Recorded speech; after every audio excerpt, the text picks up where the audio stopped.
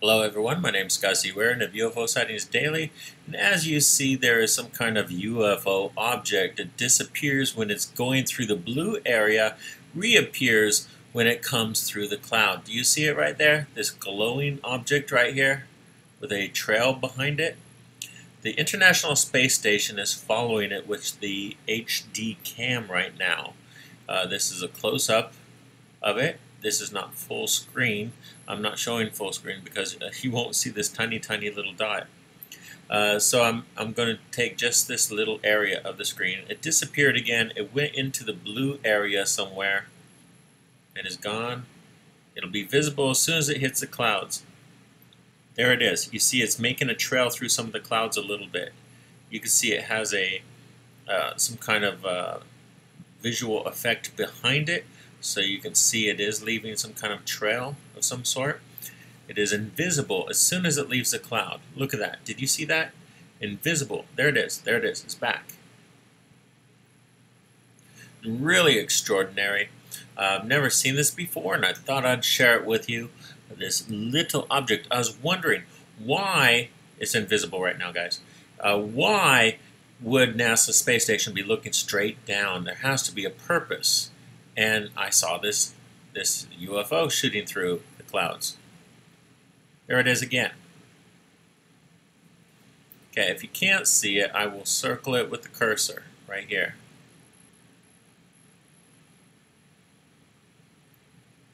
That thing is really far away, but it's going through the clouds. It's using the clouds as a cover, using the clouds to hide in. Whenever it seems to hit a cloud, it becomes visible, which is normal of a cloaked vehicle, believe it or not. When a cloaked object hits clouds, the clouds have to bend around it, making it more visible than it normally would be. And you can see it really good right now. It's right here. It's moving through the clouds.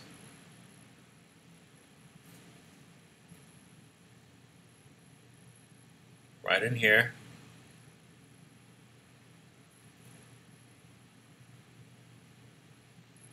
Has a slight reddish tint, probably from the angle of the sun, but normally a white appearance, white or gray. Looks like a disc, tiny little disc. It seems to be rising. I mean, going up to the top part of the screen. It was lower earlier.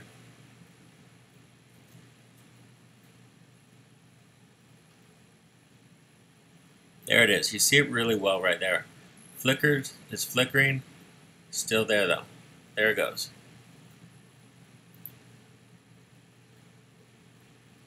Very cool. I've never seen this before. This is June 13th here in Taiwan. It's a Monday, which means it's June 13th, Monday morning in America. Oh, there it is. Hard to see now in the white cloud, but it's there. I'll circle it with my cursor. Right here. Do you see it? With the trail coming behind it? I don't like to circle it too much with the cursor. It really gets in the way of you seeing the detail, as much detail as you can see. The detail I see, which is, now it's invisible again, which is weird because usually it goes through a cloud, it's visible. It's just gone. Oh, there it is. Right there. You see there's a little trail behind it. It's easier to see when it goes through one big cloud. It went through many small clouds. See right there? The contrail behind it. Not contrail. I'd say anti-contrail. It's an empty space behind it, but it slowly gets filled in. So you guys can see this. For some reason right now it's very visible. Usually it's invisible when it gets to the blue area.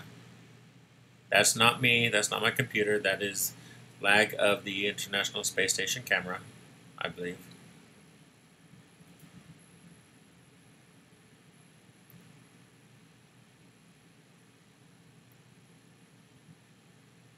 Okay, kind of cool, very interesting catch.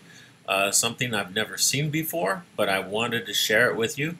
Right now you see a country is flying over. I can't tell which country it is. It's just too close of a zoom. But whatever it is, NASA sees it too. NASA sees this object and they're keeping an eye on it, a very close eye on it. It got some lag again. Not sure if it's my computer or the space station. Could be both. Okay, so you see this UFO is passing over the land. There's no reflection of water underneath, so you know 100% it's not a reflection off the water. This is not a shadow, it's actually the opposite. It's very bright and light.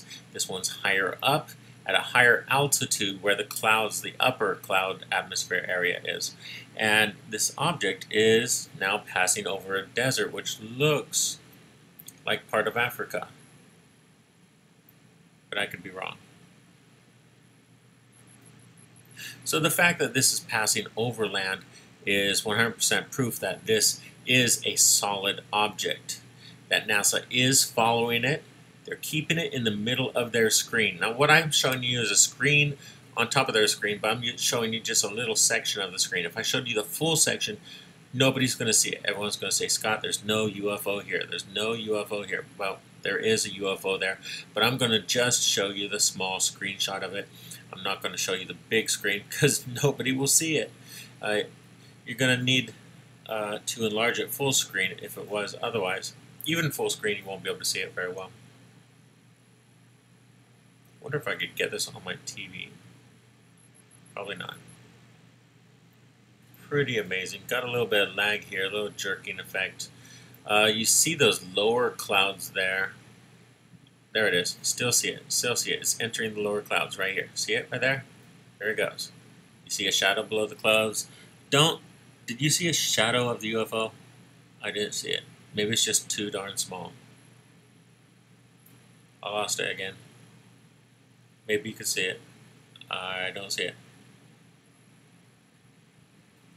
It looks like, yeah, it's still there, still there. NASA is still following the UFO. Why are they following it? Number one, they have to make sure this object is not going to hit them. Number two, this object is matching speed with a space station. Okay, it's somewhere right about here. Did it go under the clouds this time? Oh my God, no. Yes, it went under the clouds. Well, I've never seen it go under the clouds before. It's gone. It's just gone. I don't see it. Do you guys see it? It has to be here. Why would it go under the clouds? It's never done that before. Okay. I can't really tell where it is. It should be in this area here. It looks like it's gone below the cloud cover. So I guess that's it, guys. Well, thank you for checking out my video. This is UFOsightsdaily.com.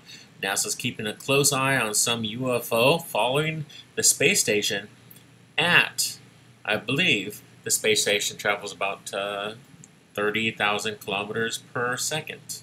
Pretty amazing stuff, isn't it?